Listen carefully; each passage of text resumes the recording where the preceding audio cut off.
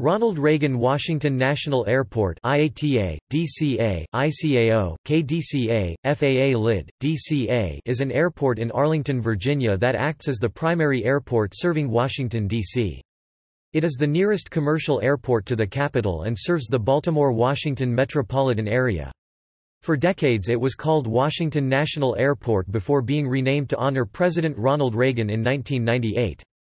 The Metropolitan Washington Airports Authority (MWAA) operates the airport with close oversight by the federal government due to its proximity to the national capital. It is located in the neighborhood of Crystal City in the county of Arlington, Virginia, 5 miles (10 kilometers) south of downtown Washington. It covers 861 acres (348 hectares) of land. Reagan National is a fortress hub for American Airlines, which operates near-hourly air shuttle flights to Logan International Airport in Boston and New York LaGuardia Airport. Delta also operates near-hourly air shuttle flights to New York LaGuardia Airport, which are all operated by Delta Shuttle. In the 12 months ending March 2015, the airport served 21,195,775 passengers. Other than 40 slot exemptions, flights into and out of the airport are not allowed to exceed 1,250 nautical miles (2,320 kilometers, 1,440 miles) in any direction non-stop, in an effort to send coast-to-coast and overseas traffic to the larger but more distant Washington Dulles International Airport. Reagan National has United States Immigration and Customs facilities only for business jet traffic. The only scheduled international flights allowed to land at the airport are those from airports with U.S. Customs and Border Protection preclearance facilities. Other international passenger flights must use Washington Dulles International Airport or Baltimore Washington International Airport.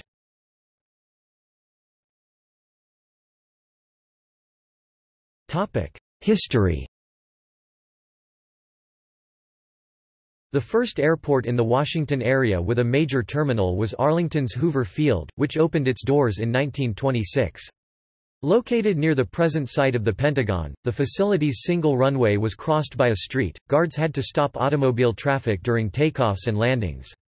The following year, Washington Airport, another privately operated field, began service next door.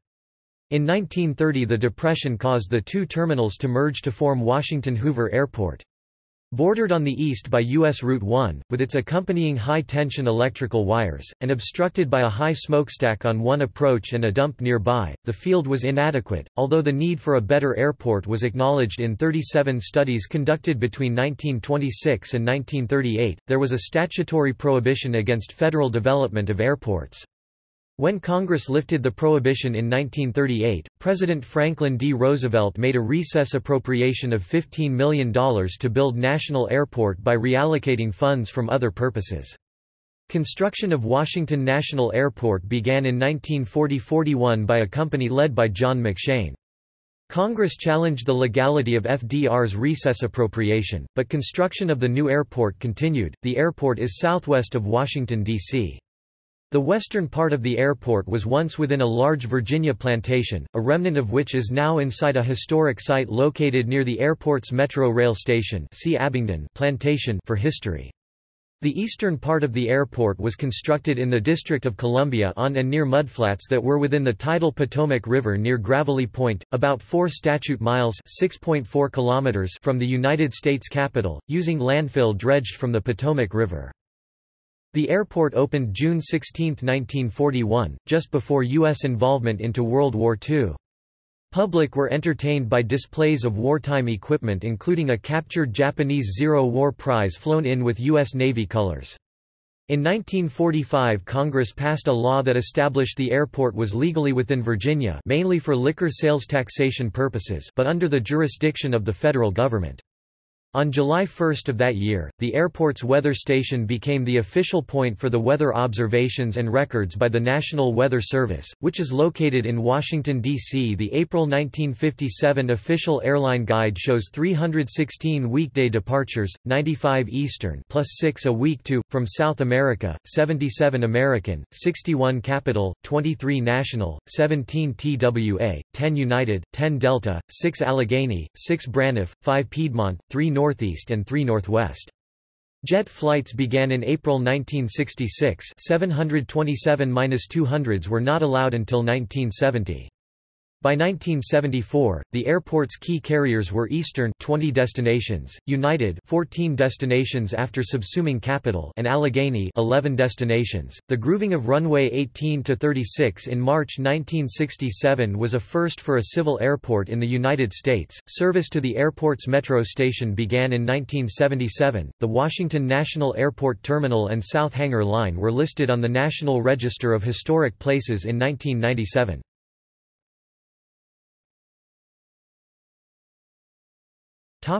Expansion and restrictions.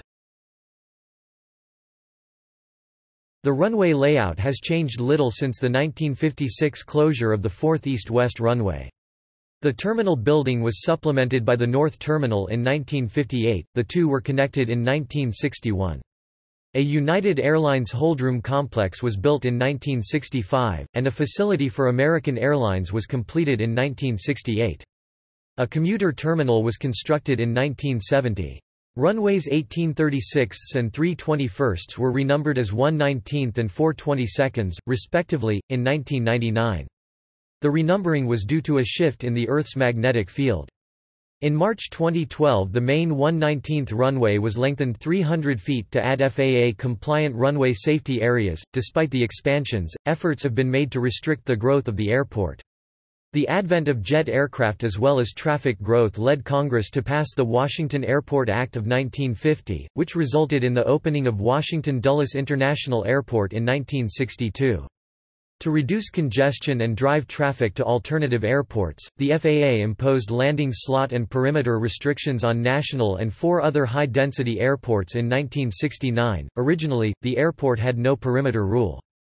From 1954 to 1960, Airlines operated non-stop flights to California on piston-engine airliners. Scheduled jet airliners were not allowed until April 1966, and concerns about aviation noise led to noise restrictions even before jet service began in 1966. The perimeter rule first went into effect in January 1966 as a voluntary agreement by air carriers in order to get permission to use short-haul jets at National. The purpose was to assure that Dulles continued to serve the long-haul domestic and international markets, and to limit traffic and noise at National. The FAA assumed that ground-level noise would be reduced because planes would take off light on fuel and therefore be up and away quickly. The agreement limited flights to those that were no longer than 650 statute miles 1,050 kilometers with 7 grandfathered exceptions. The spirit of the voluntary agreement was regularly violated as flights left National to an airport within the perimeter and then immediately took off again for a destination beyond it.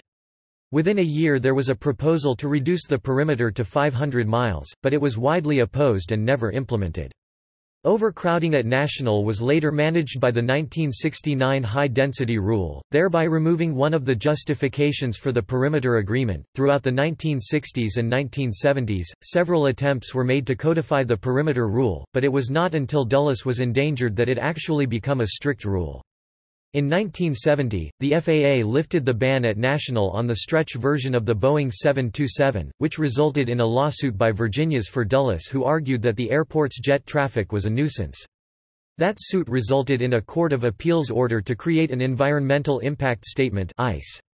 In addition the court order, there were economic problems at Dulles.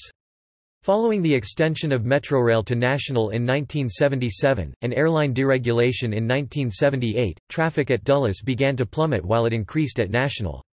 As part of a slate of efforts to protect Dulles, including removing landing fees and mobile lounge user charges, the FAA proposed regulations as part of the EIS to limit traffic at National and maintain Dulles' role as the area's airport serving long-haul destinations. In 1980, the FAA proposed codifying the perimeter rule as part of a larger rulemaking effort. When the rule was announced, airlines reacted by challenging it in court and, in some cases, scheduling flights beyond the perimeter, to Dallas and Houston, thereby breaking the voluntary agreement.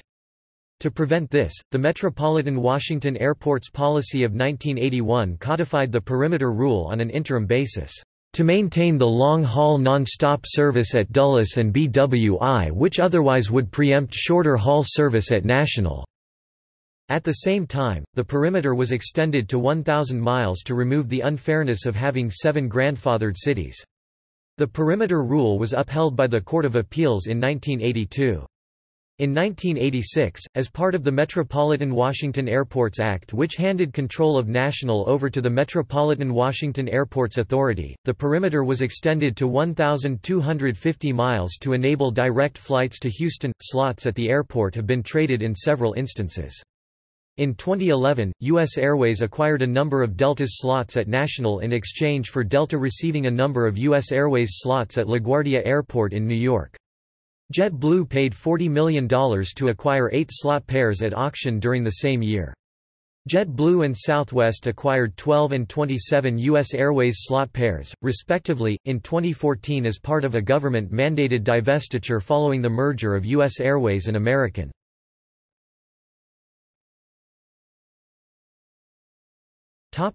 Transfer of control and renaming.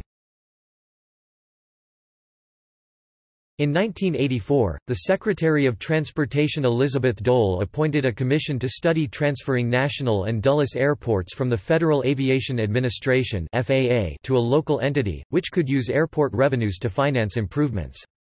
The commission recommended that one multi-state agency administer both Dulles and National, over the alternative of having Virginia control Dulles and the District of Columbia control National. In 1987 Congress, through legislation, transferred control of the airport from the FAA to the new Metropolitan Washington Airports Authority, with the authority's decisions being subject to a congressional review panel. The constitutionality of the review panel was later challenged in the Supreme Court, and the court has twice declared the oversight panel unconstitutional. Even after this decision, however, Congress has continued to intervene in the management of the airports. On February 6, 1998, President Bill Clinton signed legislation changing the airport's name from Washington National Airport to Ronald Reagan Washington National Airport, to honor the former president on his 87th birthday. The legislation, passed by Congress in 1998, was drafted against the wishes of MWAA officials and political leaders in Northern Virginia and Washington, D.C. Opponents of the renaming argued that a large federal office building had already been named for Reagan, the Ronald Reagan Building and International Trade Center, and that the airport was already named for a United States President, George Washington. The bill expressly stated that it did not require the expenditure of any funds to accomplish the name change. However, state, regional, and federal authorities were later required to change highway and transit signs at their own additional expense as new signs were made.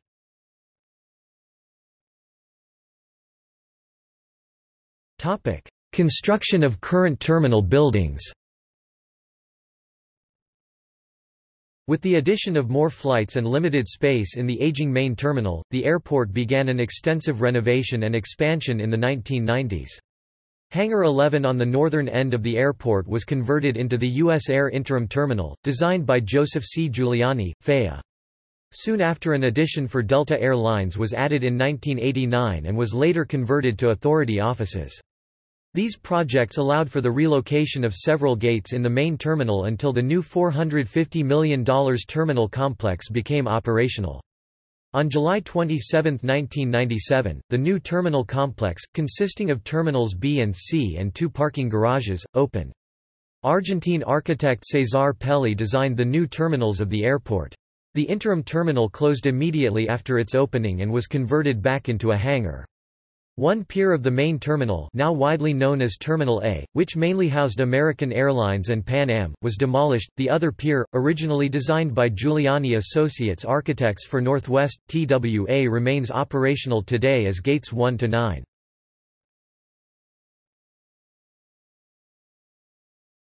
Topic: Operations.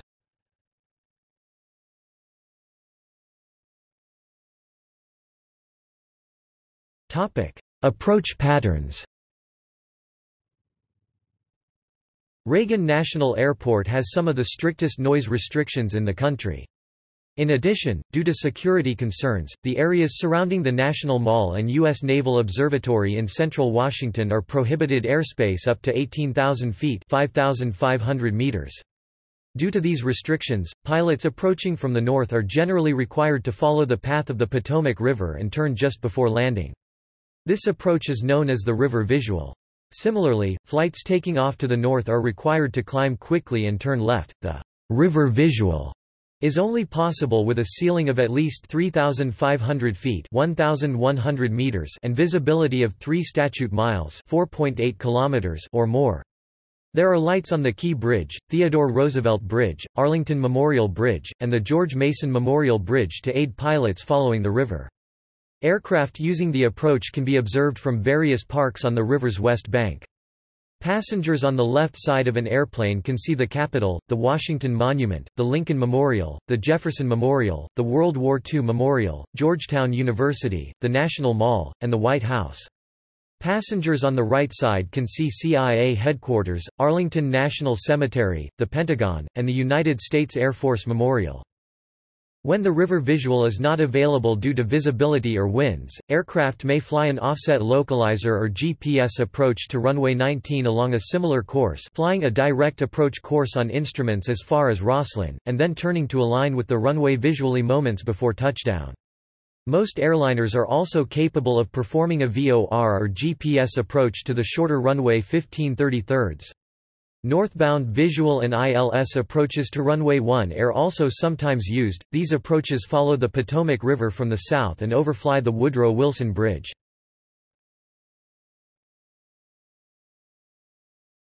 Topic: Special security measures. Reagan National Airport is in between two overlapping no-fly zones, so pilots have to watch out for the Pentagon and CIA headquarters. And on takeoff, pilots must ascend quickly and sharply turn left so they don't fly over the White House. After the attacks of September 11, security forces strongly enforce these rules. Reagan National has extra security precautions required by the Washington Air Defense Identification Zone that have been in place since the airport began operations. After the September 11, 2001 attacks, the airport was closed for several weeks, and security was tightened when it reopened. Increased security measures included a ban on aircraft with more than 156 seats lifted in April 2002, a ban on the river visual approach lifted in April 2002, a requirement that, 30 minutes prior to landing or following takeoff, passengers were required to remain seated. If anyone stood up, the aircraft was to be diverted to Washington Dulles International Airport under military escort and the person standing would be detained and questioned by federal law enforcement officials lifted in July 2005. A ban on general aviation lifted in October 2005, subject to the restrictions below. On October 18, 2005, Ronald Reagan Washington National Airport was reopened to general aviation on a limited basis, 48 operations per day, and under restrictions. Passenger and crew manifests must be submitted to the Transportation Security Administration 24 hours in advance, and all planes must pass through one of 27 gateway airports, where re-inspections of aircraft, passengers, and baggage take place. An armed security officer must be on board before departing a gateway airport. On March 23, 2011, the air traffic control supervisor on duty reportedly fell asleep during the night shift. 2 aircraft on approach to the airport were unable to contact anyone in the control tower and landed unassisted.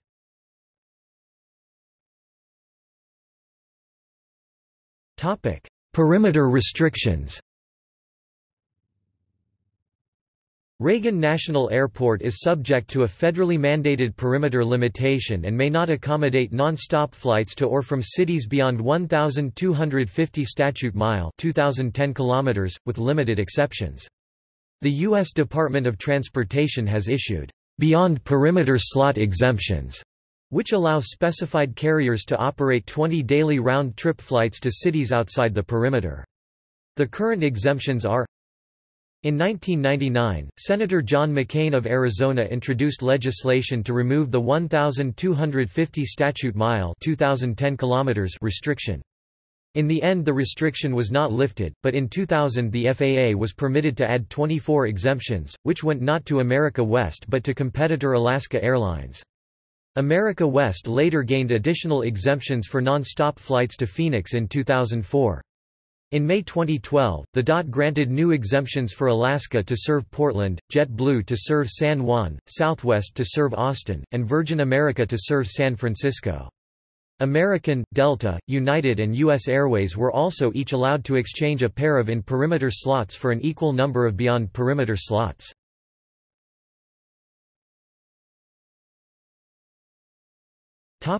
Terminals.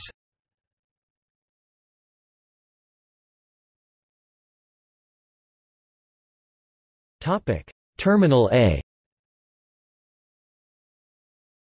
Designed by architect Charles M. Goodman, Terminal A opened in 1941 and was expanded in 1955 to accommodate more passengers and airlines. The exterior of this terminal has had its original architecture restored, with the airside facade restored in 2004 and the landside facade restored in 2008. The terminal underwent a $37 million renovation that modernized the airport's look by bringing in brighter lighting, more windows and new flooring.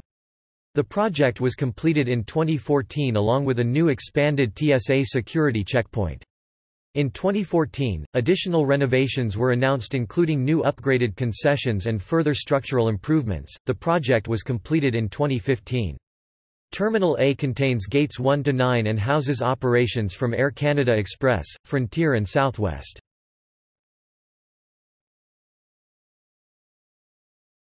Topic: Terminals B and C. Terminals B and C are the airport's newest and largest terminals. The terminals opened in 1997 and replaced a collection of airline-specific terminals built during the 1960s. The new terminals were designed by architect Cesar Pelli and house 35 gates.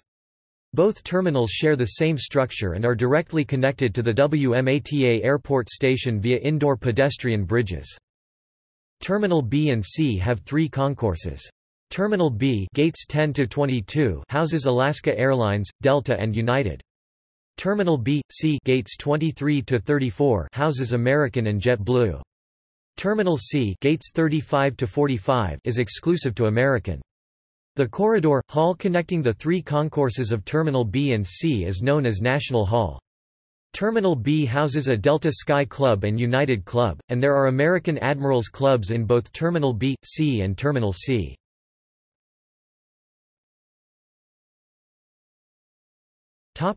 Terminal D. MWAA has begun construction of a new concourse north of Terminal C to accommodate 14 new regional jet gates with jetways. This will replace Gate 35X, a bus gate currently used to bring passengers to and from American Eagle flights that use parking spots on the ramp. In addition, the individual security checkpoints for the 3 concourses in Terminals B and C will be replaced with higher capacity security checkpoints in a new building to the west of National Hall and above the existing arrivals roadway, placing all of National Hall within the secured area of the airport and allowing passengers to walk between concourses without re-clearing security. Construction commenced in February 2018 and is expected to be complete by 2021.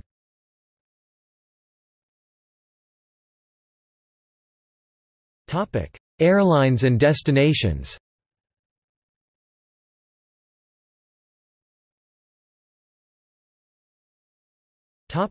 Passenger.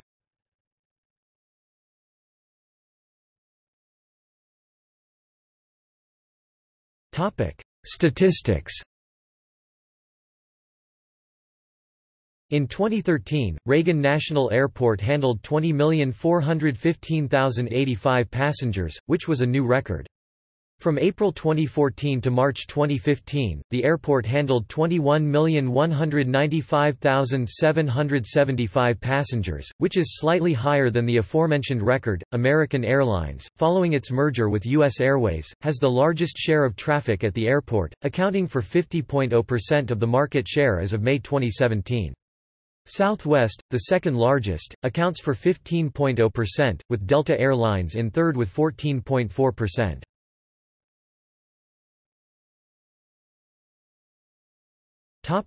Top destinations.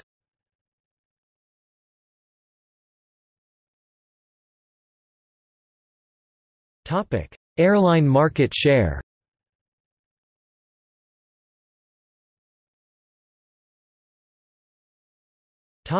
Annual traffic.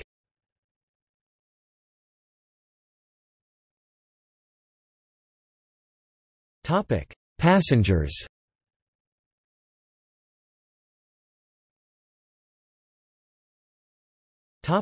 Operations.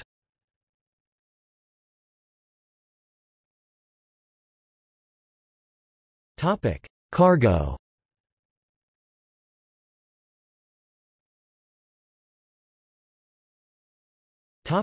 Ground transportation.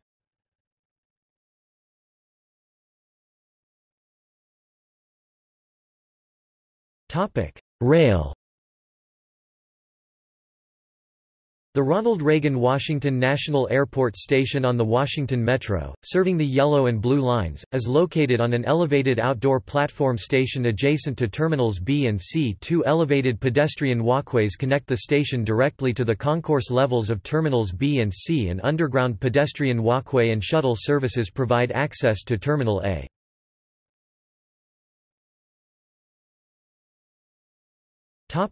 Bus. Metrobus provides service on weekend mornings before the metro station opens or during any disruptions to regular metro service.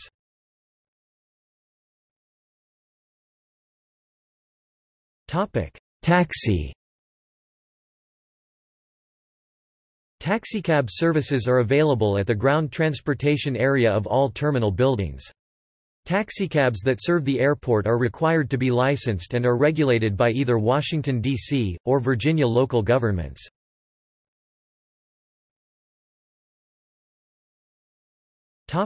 Transportation network companies. Lyft and Uber are approved to pick up and drop off passengers.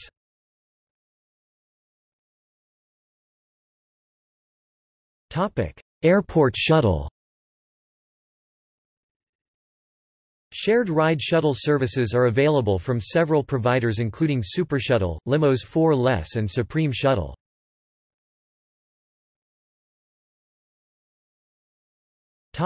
Roads. Ronald Reagan Washington National Airport is located on the George Washington Memorial Parkway, and connected to U.S. Route 1 by the Airport Viaduct, State Route 233. Interstate 395 is just north of the airport, and is also accessible by the GW Parkway and U.S. Route 1. Airport-operated parking garage facilities as well as economy lots are available adjacent to or near the various airport terminals.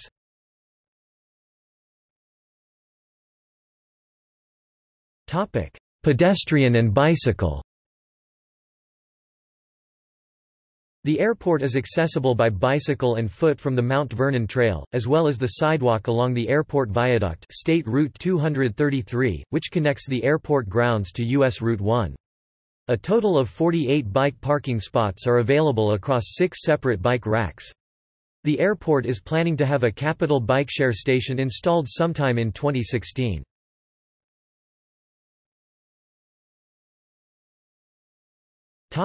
Abingdon Plantation Historical Site. A part of the airport is located on the former site of the 18th and 19th century Abingdon Plantation, which was associated with the prominent Alexander, Custis, Stuart, and Hunter families. In 1998, MWAA opened a historical display around the restored remnants of 2 Abingdon buildings and placed artifacts collected from the site in an exhibit hall in Terminal A. The Abingdon site is located on a knoll between Parking Garage A and Garage B, C, near the south end of the Ronald Reagan Washington National Airport Metrorail station.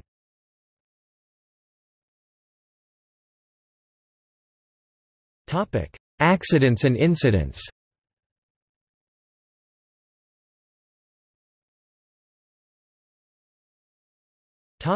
Eastern Airlines Flight 537. On November 1, 1949, a mid-air collision between an Eastern Airlines passenger aircraft and a P-38 Lightning military plane took the lives of 55 passengers. The sole survivor was the Bolivian ace pilot of the fighter plane, Eric Rios Bridew. Bridew's plane had taken off from National just 10 minutes earlier and was in contact with the tower during a brief test flight. The Eastern Airlines DC-4 was on approach from the south when the nimble and much faster P-38 banked and plunged right into the passenger plane. Both aircraft dropped into the Potomac River.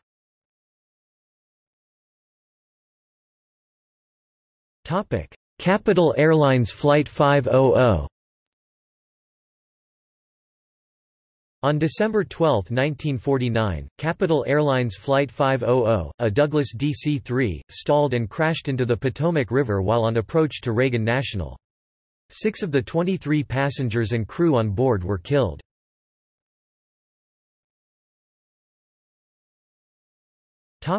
Air Florida Flight 90. On the afternoon of January 13, 1982, following a period of exceptionally cold weather and a morning of blizzard conditions, Air Florida Flight 90 crashed after waiting 49 minutes on a taxiway and taking off with ice and snow on the wings. The Boeing 737 aircraft failed to gain altitude. Less than 1 statute mile (1.6 kilometers) from the end of the runway, the airplane struck the 14th Street Bridge complex, shearing the tops off vehicles stuck in traffic before plunging through the 1-inch thick 25 mm ice covering the Potomac River. Rescue responses were greatly hampered by the weather and traffic. Due to action on the part of motorists, a United States Park Service police helicopter crew, and one of the plane's passengers who later perished, 5 occupants of the downed plane survived. The other 74 people who were aboard died, as well as 4 occupants of vehicles on the bridge. President Reagan cited motorist Lenny Skutnik in his State of the Union address a few weeks later.